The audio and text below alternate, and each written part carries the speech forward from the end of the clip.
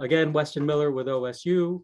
I go by he, him pronouns, and it's a pleasure to have you joining the webinar this morning. Here's a preview of what we're going to talk about. The historical climate of the Pacific Northwest, the evidence about climate change being super clear, and then just what we can expect as a result of that with regards to weather. And want to really highlight what's a gardener and landscaper to do, and also talk about a couple of the programs that OSU is doing that are trying to be proactive about climate change. And as I'm going, don't feel free to post your questions in the chat. About halfway through, I'll stop and take a break, and we'll entertain those questions. And then again at the end as well. Just a quick distinction for you, that is weather and climate. Weather is short term in the sort of the minutes to months time frame. It includes temperature, humidity, precipitation, wind, and air pressure. And climate is the average of weather over time, and the time frame is longer, decades and centuries. Here we are in the Pacific Northwest, at least on the Western Oregon here, we have a maritime climate that's similar in a lot of ways to the other areas in black in the world map here. So this is a Mediterranean climate characterized by mild, wet winters, and wet would be the operative word for the last month here, and then warm, dry summers, and that would be the operative word for last summer. So those are the general characteristics of a Mediterranean climate. Other locations around the globe include the Mediterranean itself, areas of South America, South Africa, and Australia, all of them basically between the 30th and 45th parallels. You should know that in a Mediterranean climate, drought happens. It happens seasonally, so our dry summers, happens periodically, happens regionally. So maybe this last year, a little drier in the south of Oregon than up in the Willamette Valley. But you should note that definitely all of the Western United States is in a current extended drought. Hopefully the rain we're getting is going to address that to a degree. But this really sad rhododendron says a lot about the climate, or excuse me, the weather of last summer. For you plant geeks out there, I definitely encourage you to think about plant hardiness zones in the Willamette Valley here, zone 8A and 8B. We can expect lows down to about 10 to 20 degrees. This year, my understanding is it's been maybe around 20, 22 degrees or so. So that's in line with our expected hardiness zones. So hardiness is how cold a plant can withstand without experiencing damage. Also, if you're a plant person and you don't already have the Sunset Western Garden book, it's a great resource. It has a little more specific information about climates, growing season, annual inches of precipitation, and so on.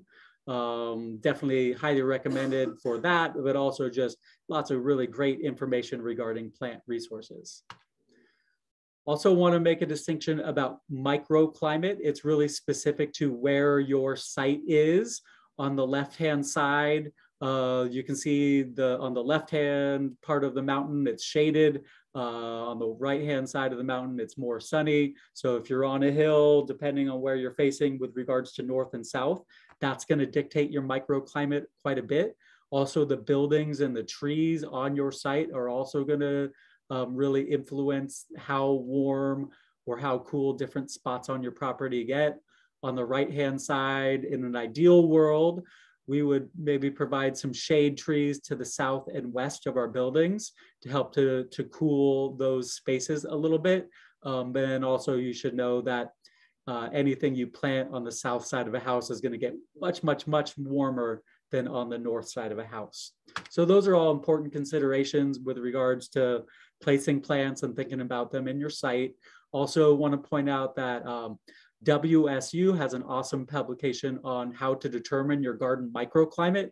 If you've never taken the time to think about your microclimate, I highly recommend you check this out. And then just a couple really specific aspects of our region, and that is mostly we are influenced by the Pacific Ocean, but the Columbia Gorge is a conduit that connects us to the interior of the continent.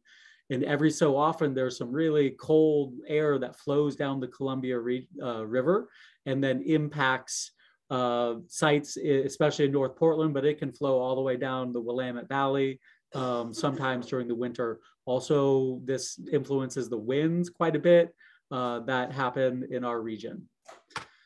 And then this is a map of Northeast Portland, pointing out that areas where there's lots of concrete and asphalt are going to be termed urban heat islands. And down in the Salem area, around the airport, around the Capitol, around all the shopping malls, et cetera, those would be urban heat islands that are going to absorb and radiate more heat over time. So in city areas, it's typically a couple degrees warmer than surrounding countryside during the heat of the summer because of all that thermal mass of our buildings and roads and all of that infrastructure. The evidence about climate change is clear. And if you have any questions about it, I would direct you to the National Climate Assessment. And specifically, Chapter 24 has information about the Northwest. A couple details about that. Here's what disagreement about climate looks like. So these are data sets from NASA, from NOAA, from the Japanese Meteorological Agency, and they're all showing that similar upward curve of temperatures rising across the globe. What we can expect as a result of all that is that the frequency and the intensity of extreme weather will increase. So there's lots of uncertainty about climate change, but I can guarantee you that the frequency and the intensity of extreme weather will increase. That's what you can expect moving forward. Here's a couple of examples for you. So these sort of aberrant freezing and snow patterns, both early and late, they're gonna be difficult for your landscape trees, et cetera, especially for evergreen shrubs. It also changes flowering and fruiting in terms of growing fruit trees, et cetera. Those pesky freezing rain incidents that have been happening over the last couple of years, that's the kind of event that you can expect more of. Really strong storm winds as well. This is my house in Southeast Portland, and the way that storms work in the Northern Hemisphere is that the winds whip around counterclockwise. So that means that the super strong storm winds happen from the southeast, and that big set of Doug fir there are to the southeast of my house. So that has given me pause of oh my goodness, these big trees with lots of wind resistance in the direction of the storm winds that could then fall on my house. So we've taken some efforts to try to address that situation. A couple of years ago, we had them thinned up. And yet, last summer during January, this is what occurred in those trees. A big top of one fell down. Fortunately, it came within inches of hitting my travel trailer, but didn't cause any damage, but it did damage my fence a little bit. So for me, as a way to be proactive about climate change and dealing with my trees, I have a good relationship with an arborist, and he was on call ready to come out to my place that next morning and help me to deal with this mess. Fire preparedness is not the topic of this presentation, but if you've never thought about it, I highly recommend that you dive into that deeply, especially if you live in the urban-rural interface. OSU has some good publications on fire-resistant plants for home landscapes and strategies. Please check that out and do what you can to prepare your property for the potential of fire damage. And then just a couple more instances of our sort of changing climate scenario. This is Detroit Lake from a couple years ago. Awfully low. I think last summer when I saw it, it was about the same. Though again, Detroit Lake, those pesky algae blooms. So warmer water temperatures lead to algae blooms, and that makes it unsafe for people and pets to be using the recreation areas, and then let alone drinking water. And then that wildfire smoke we've had over the last number of years is also just more evidence of a changing climate that we're going to need to deal with. And then you might remember back to June, late June of last year, that heat dome that occurred. And, you know, as a horticulture guy, it's been really interesting for me to see all the damage that occurred, the time frame by which it occurred, and then how those things are handling things about now. But generally, you can expect that when plants are damaged, like on the left-hand side, the Brigenia there is going to be able to be fine this next year. But on the right-hand side, the little landscape conifer might suffer for a couple years or so, but ultimately will probably grow back fine, provided enough water is provided along the way. Here's just a couple more incidences or, I guess, examples of plant damage from the heat dome I saw last year. A lot of it was like west-facing parts of plants, and a lot of it was parts of plants in close proximity to lots of concrete or asphalt where the temperatures were even higher. And then I think what really sort of makes me the most sad and alarms me the most is that Douglas firs in the Willamette Valley are suffering a lot. And once they start to dry out, they have a hard time recovering. When forest trees or Doug fir in urban areas do start to experience drought stress, then they're going to be more susceptible to beetles and things like that. So it really is a bit of a double whammy that's occurring for Douglas firs from drought stress. And then at least in the Portland area here, Western red cedars, which are large and established, maybe 20, 30 years ago, they're not looking so good these days. It's just been too dry for them the last number of summers in order to thrive. So in this case, on the left-hand side, that tree in a local cemetery has been cut down. On the right-hand side, that Western red cedar is not going to survive and is going to need to be removed sooner than later. A couple other things you can expect is that insects' life cycles are temperature dependent. And if it's a little bit warmer, if degree days start to accumulate earlier in the spring and go longer into the fall, that means that there's going to be time for additional insect generations to occur. So we can expect basically that climate change is expected to increase insect activity and crop loss, and that could be extended to landscapes as well. Pest problems happen. Here's the brown marmorated stink bug, a relatively new introduced pest.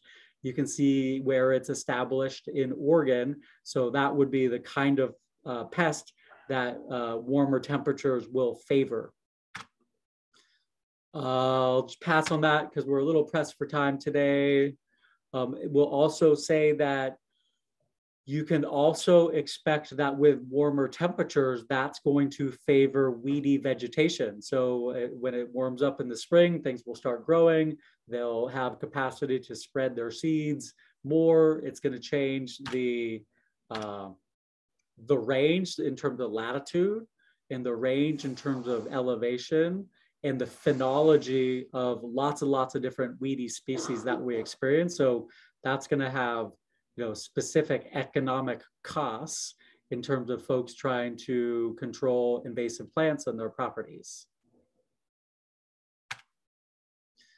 So weeds might become a bit more aggressive, and you can see here a bunch of annual weeds with a bed of kale, and especially summer annual weeds like pigweed and crabgrass.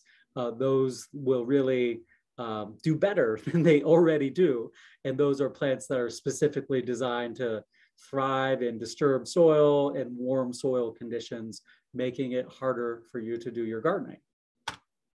So now's a time to take a bit of a break. If any folks have questions out there, you could lob them into the chat and Becky can read them out.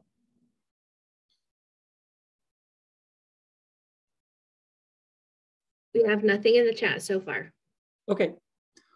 All right. Well, if no one has a question at this time, I will keep going. We just got one. We got one. Okay. Oh, well, Jennifer says, I definitely noticed the proliferation of crabgrass this past year. Yeah. A lot of those summer annual weeds, I've also noticed that quite a bit. And I pay a fair amount of attention to some Facebook sites and Nextdoor app and things like that, and sort of track the kinds of problems that people are having. Voles would be really high on that list. And then lots of weedy vegetation as well that proliferates in those warmer type conditions. We have had a couple of more questions come in. Yeah. Kate asks, how do you stay optimistic about the future? That's a great question. How do I stay optimistic about the future? I think that's where gardening comes into play, because we can take some control for our lives by growing our own food, by choosing plants that are going to be drought tolerant and creating habitat, and by trying to be proactive about choosing more drought tolerant plants and choosing plants that might be able to do better in the warmer type conditions. So I guess I'm from California, so I look to the set of plants that I grew up with as, you know, maybe things that we should be planting in our area moving forward. And then otherwise, there are so many big picture questions about climate change. I think it's a matter of taking control of the things that we have sway over. We also have in the chat from Jane. She asked, what are good resources for finding appropriate native plants? And Jenny from Marion SWCD posted a link there in the chat. Yeah, there's lots of good resources for native plants. With regards to native plants, I would just say that don't assume that they're totally drought tolerant. You're going to still have to water them to get them established. They might look a little bit ragged, but they'll probably survive during hot, dry summers.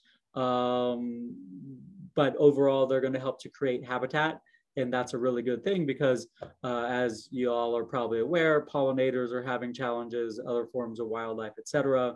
There really is quite a bit you can do. And the evidence is starting to mount that, you know, urban areas are sort of key to maintaining biodiversity of pollinators and whatnot, because there's just so many plants of interest to pollinators growing in urban areas. Okay, we did have another question pop up. If insect pests do better with warmer weather, what about our pollinator species and beneficial insects? Yes, absolutely. So insects as temperature dependent organisms will all be doing better. So that would be all a matter of attracting them to your site. And then hopefully with the beneficial insects, they'll help you to control the aphids and the cabbage moths and things like that. So that's, you know, again, just providing for habitat through native plants and also lots of pretty flowers. So a lot of the mint family plants, letting things like broccoli or arugula flower are really good. Buckwheat, insectary plants would be highly recommended in terms of your natural pest control strategies. Okay, great. Thank you for the questions. That helps me to know that people are out there and listening. I will keep going here. So what's a gardener or landscaper to do about all this? We're going to talk about putting carbon into the soil. We're going to talk a little bit about drought tolerant plants and getting them established and some other strategies. First of all, this is a graphic that shows the general makeup of agricultural soils. It turns out that water and air are about 50% of soil. In the mineral part, the rock, the sand, the silt is about 45%. And then really importantly, the organic matter is about 5%. And with organic matter, I would say this is one of the best ways to drought proof your site is by putting organic matter into the soil, because it helps plants to grow. It's key to long-term fertility. It's going to improve the quality of most soils. When organic matter breaks down, it forms a glue, causing the soil particles to stick together. That makes more space for air and water. That's what plants really need. It strengthens the aggregates, improves the water holding capacity of the soil. It releases plant nutrients, and it provides food for beneficial organisms. So many, many reasons to add organic matter to your soil. Here's sort of a, when you feed organic matter, in essence, you are feeding the soil biological activity in your soil.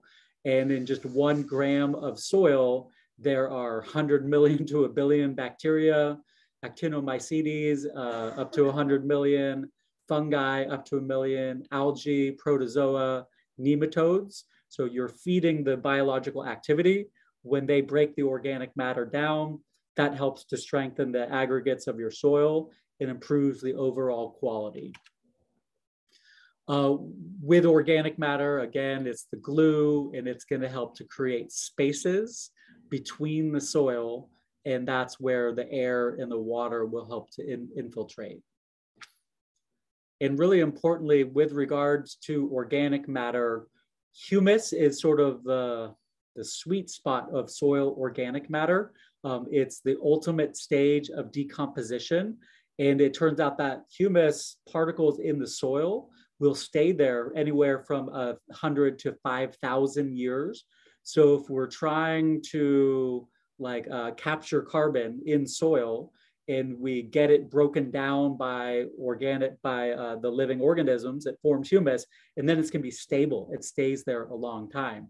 So I guess one of the very best strategies that we all can do as land stewards is to add organic matter to the soil, let the microbes break it down, and then have this stable organic matter that stays there for a long time.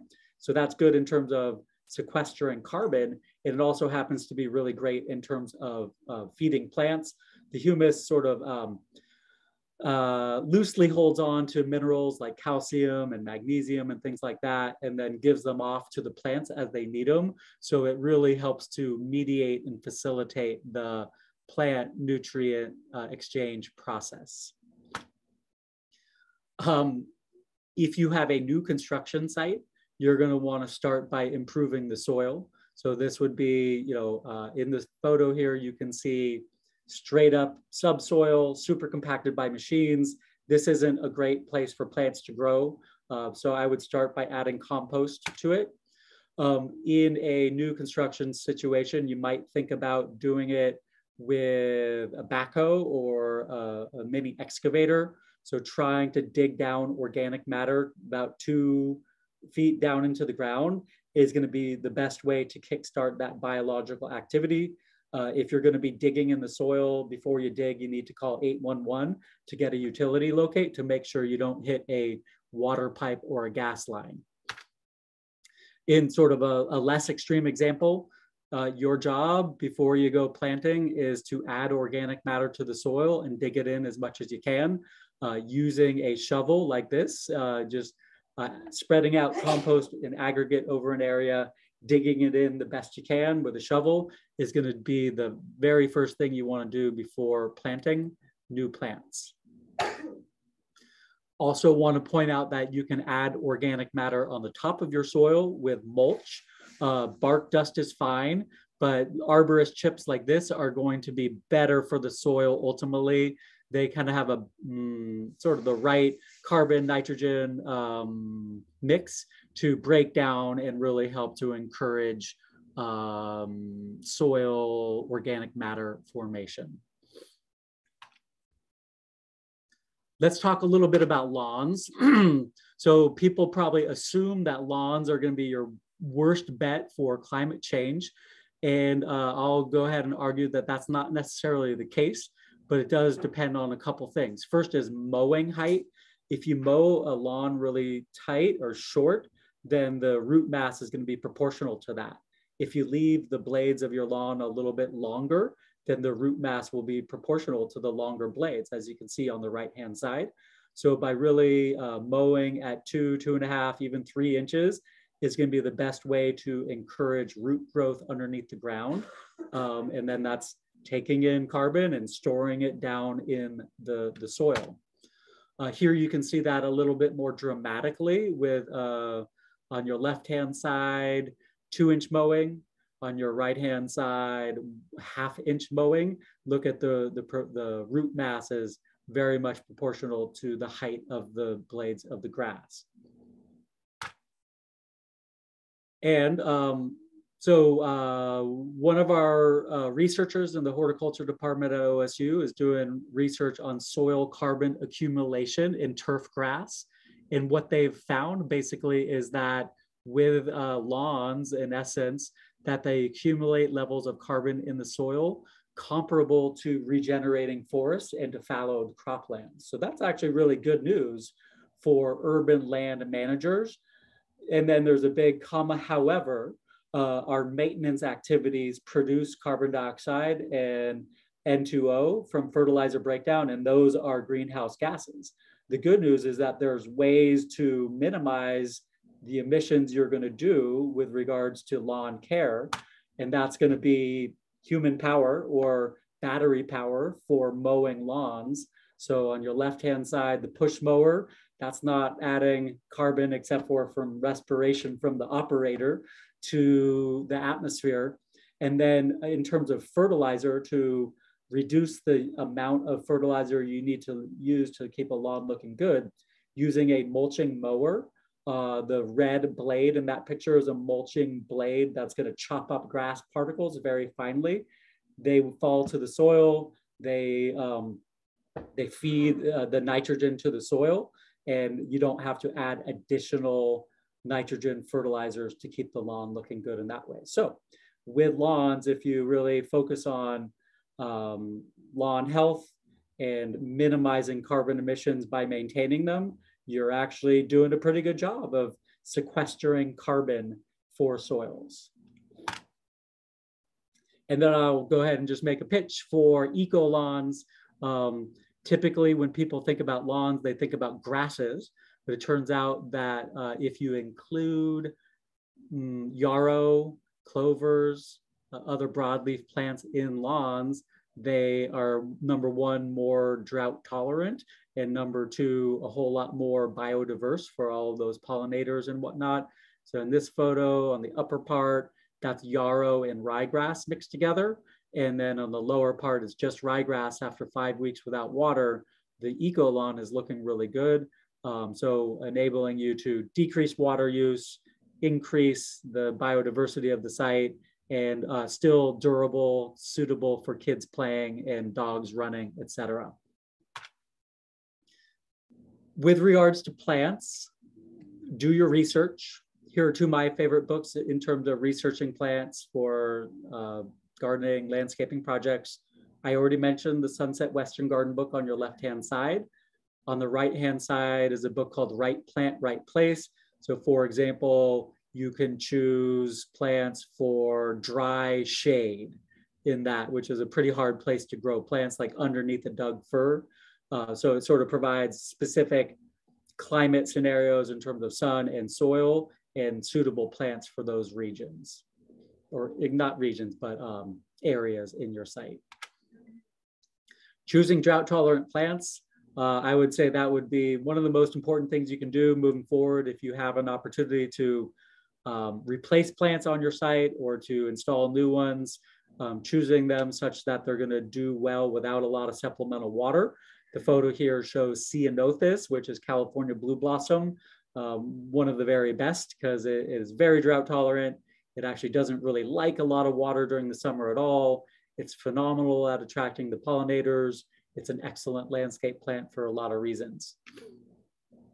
Drought tolerant plants are ones that after a short establishment period, they'll grow and flower normally without any supplemental irrigation. And in the photo here is cistus, which is from the Mediterranean region, definitely going to do really well without a lot of supplemental water once established. Here's an example. I believe this is from the Oregon garden, and you can see a mixture of a lot of drought tolerant plants. There's the Ceanothus in the middle, and then there's the cistus with the pink flowers. And then there are a bunch of mint family plants, rosemary, Perovskia, phlomis. There's an artichoke in there as well. Those are going to all be really drought tolerant, grow well without a lot of supplemental water. The way to do that is to back up a little bit. Remember when I talked about soil preparation? If you prepare soil really well, you choose drought tolerant plants, and then you water them to get them established. That's going to be really your best way to go to set up plants to handle what we can expect will be more drought conditions coming down the line. I'll also just say, if you're choosing plants, avoid high maintenance plants that might require pesticides, let's say insecticides, fungicides. In terms of roses, there are disease-resistant roses that avoid black spot, rust, and powdery mildew. In terms of azaleas and rhododendrons, there are resistant varieties in terms of azalea lacebug. If you have an opportunity to avoid major pest problems up front, you absolutely want to do that. Similar with apples, other kinds of things that you might want to grow. Overall, please avoid planting invasive plants, butterfly bush, holly, knotweed, spurge laurel, tree of heaven, and more. Unfortunately, those things are still sold in a lot of cases. If you know what they are and avoid them, that's going to be better in the long run for you and for your neighbors and for local wild areas. Irrigation systems are awesome. However, they have a cost of installation, the cost of the water. Will that go up? Will there be rationing in future years? Also, with watering, you're contributing to summer weed issues. So again, choosing drought-tolerant plants, watering for plant establishment. Ideally, planting in the fall is the best time to get plants well established. So then you don't have to think about them at all until May or so. And then at that time, probably the first summer, maybe even the second summer, having a way to water your plants is recommended, even if they're drought tolerant. I'm a big fan of temporary drip irrigation systems where choosing drought tolerant plants, but then watering them to get them established using drip irrigation is an efficient way to go. I took this picture last summer and someone spent an awful lot of money to establish some new landscape trees for development. And then I looked closely, each tree only had one emitter, just absolutely not enough water to keep larger specimen trees like this going. So doing your research, making sure you have enough water being applied via drip irrigation for larger trees. I guess a couple notes about protecting plants during cold spells. We know that they're going to happen. We know they might happen a little earlier or a little bit later. So be prepared with your heat blanket or your plant blankets, or even plastic, or even just blankets that you drape over plants that are cold sensitive. I suppose last summer as well, during the heat dome, I saw a lot of people setting up little shade structures to protect their sensitive plants during really hot weather. So all that just takes paying attention to the weather, knowing the plant's tolerances, and then responding accordingly, proactively, or just knowing that there might be loss of plants due to the weather, and that's an opportunity to replace them with less high maintenance plants. In terms of vegetable gardening, you have an opportunity to use season extension. This is row cover fabric. This is a site where I used to grow a lot of vegetables in Southeast Portland. We were growing for restaurants and for a community-supported agriculture. We use the row cover fabric mostly for pest control. So insect screening and row cover fabric is super handy for those purposes, to exclude pests. Also, definitely going to moderate the weather because the air and the soil underneath the row covers can be warmer than the surrounding area and less susceptible to larger temperature swings that might happen day to day. I will point out that under row cover fabric, you have to still do insect searching and some sort of control. So these are imported cabbage moths. Underneath the tent here on the right-hand side, that's cabbage or broccoli family growing. We would do a search mission every week or so to find pests and pluck them off, because if the pests get in under row cover fabric, they're going to sort of have a heyday with their favorite food. Flea beetles would be another example of a crop that the row cover helps to protect from.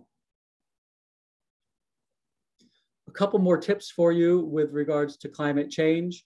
So certainly you can reduce your overall contribution to carbon dioxide and whatnot, thinking about getting used tools and equipment, thinking about minimizing your use of single-use plastics in gardening and landscaping and other parts of life for that matter, recycling food and scraps from the garden, so composting for sure.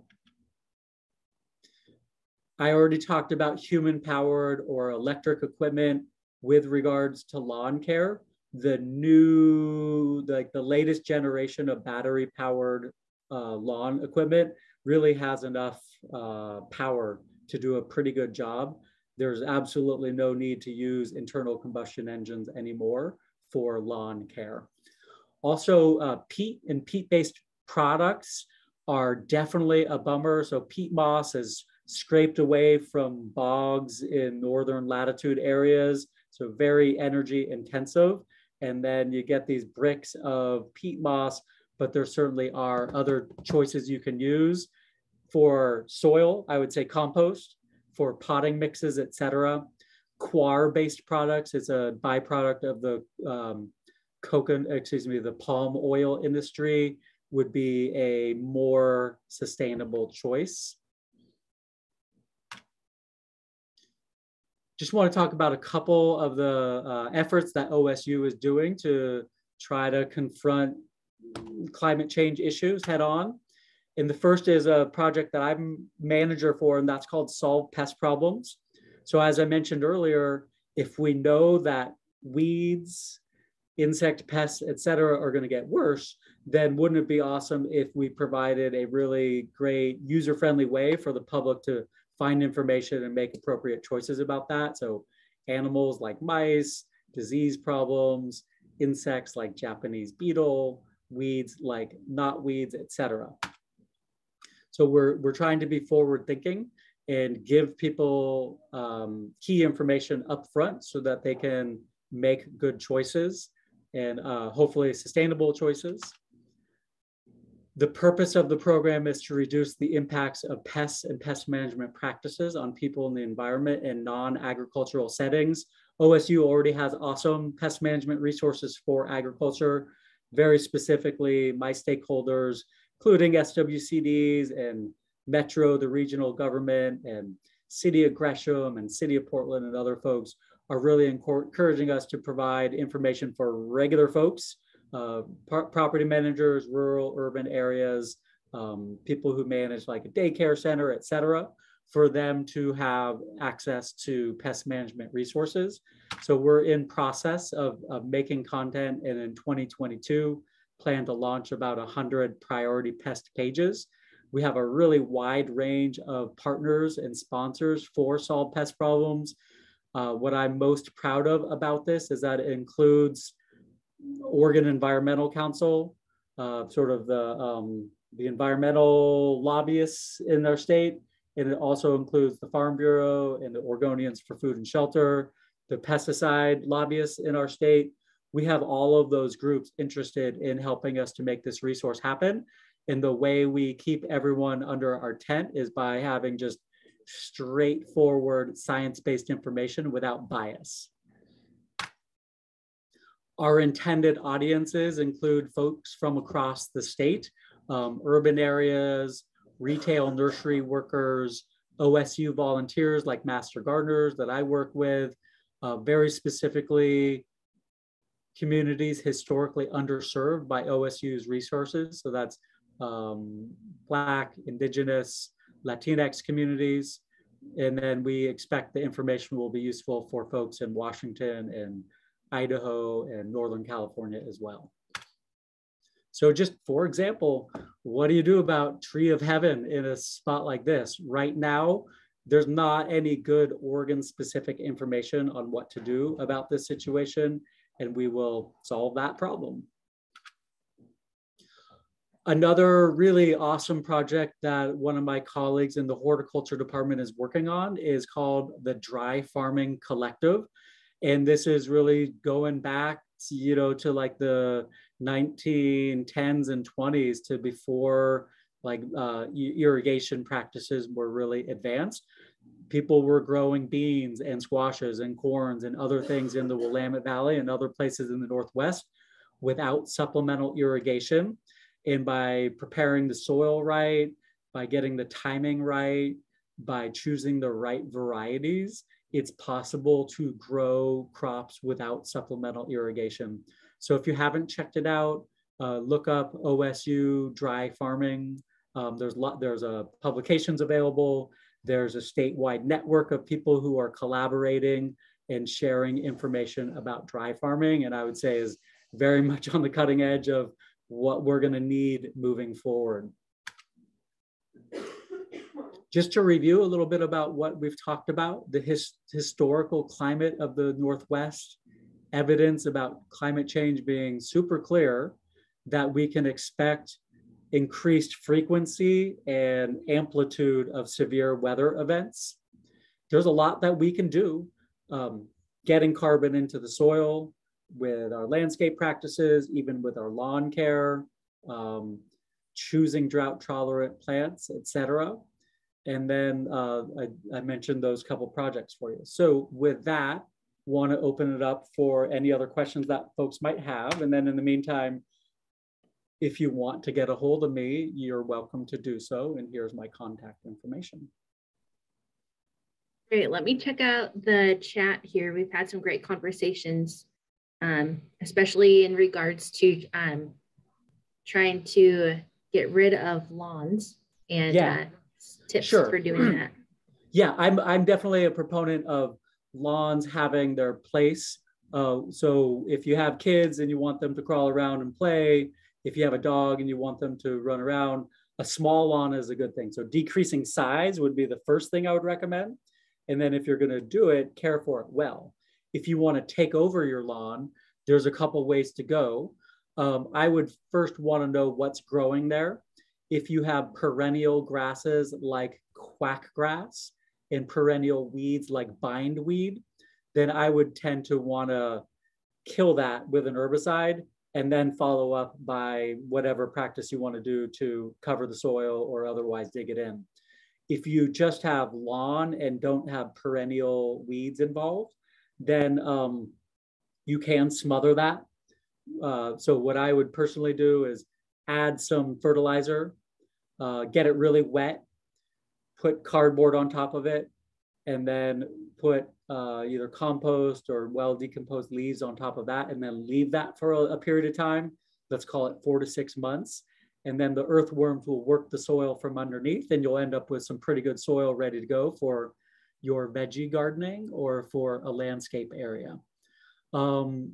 You can also go the sort of the more intensive route, which is to either scrape away with hand tools the sod, so digging down the couple inches, and or renting a sod cutting machine to cut away the lawn, expose the soil, add organic matter, and build up your raised beds from there. Great, here's another question. Oh, Lisa, go ahead. Yeah, go ahead, Lisa.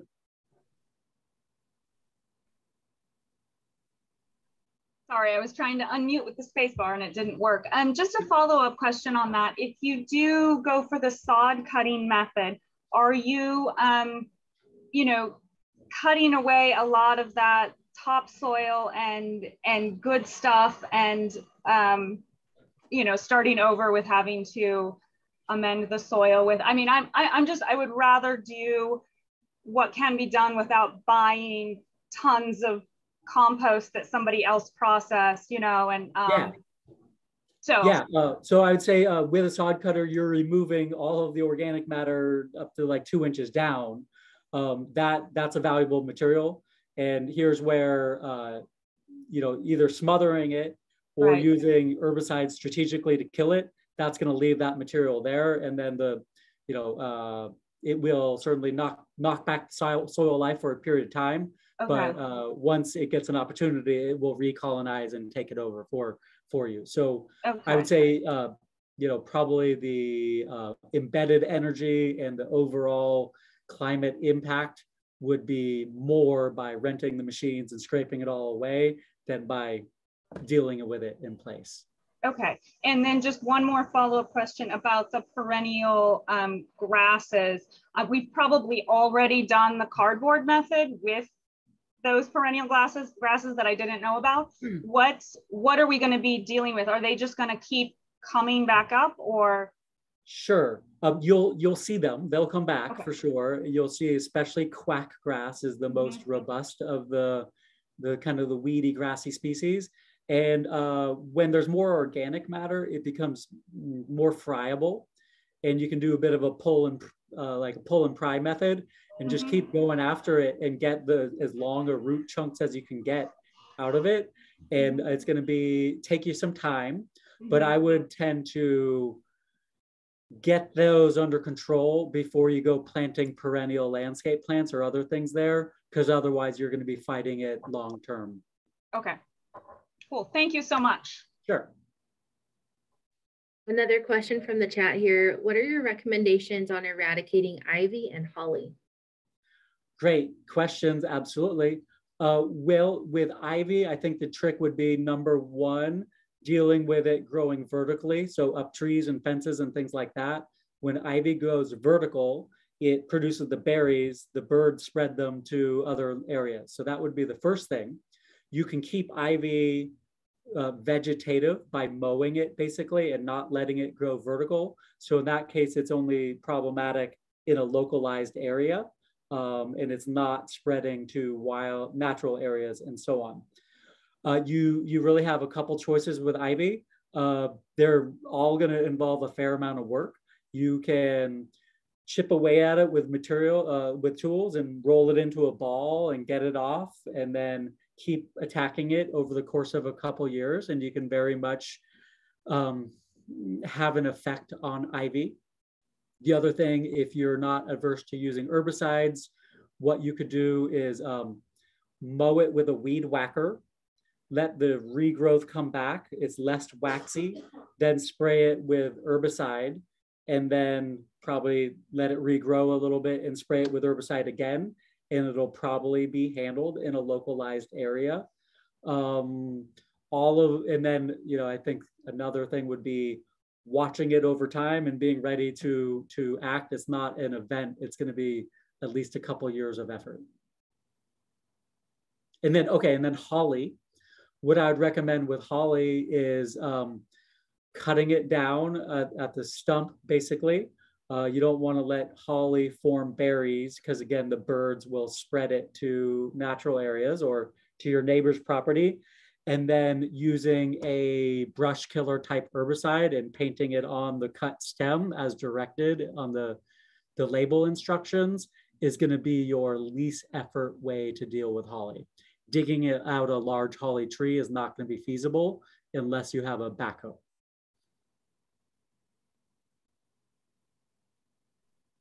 I believe that covered all of the questions in the chat, but if I missed any, feel free to add them in there now.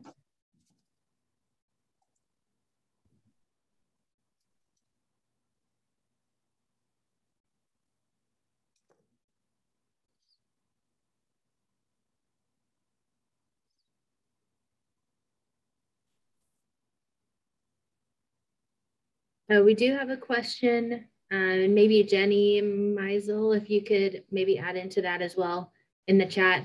It says, are the recommended species on the Soil and Water Conservation District and other native plant lists going to be changing to reflect a warmer climate? For example, I see Western red cedar as a recommended tree for planting in our region, but should we be thinking about not planting that species, as sad as that would be?